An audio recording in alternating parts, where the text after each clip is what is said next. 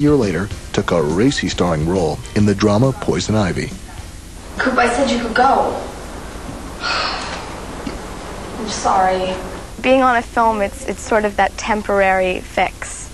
And you get, you're lucky if you can get really close to the crew and cast on the film. And if you can, it's so hard when you're finished because you're so used to seeing these people every day, and it's very comfortable. And when that's over, it's very sad and lonely feeling. In Poison Ivy, Drew plays a sexy teen who moves in with her aunt and has eyes for her uncle.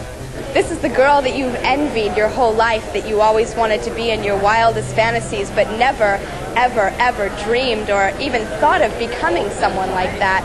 And for me, being Ivy let me live out those fantasies for 3 months, which was absolutely incredible.